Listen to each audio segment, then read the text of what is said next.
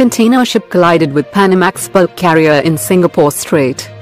Container ship SINAR SOLO collided with Panamax bulk carrier TAHO AUSTRALIA at around 2330 LT, the 6th of May in Singapore Strait off Lagoi, northern Bintan Island, Riau Islands, Indonesia. SINAR SOHO sustained starboard damages in cargo deck area, several containers understood to be damaged, too. Bulk carrier sustained superficial damages and shortly after accident, was allowed to resume voyage. She's en route from Santos, Brazil to China.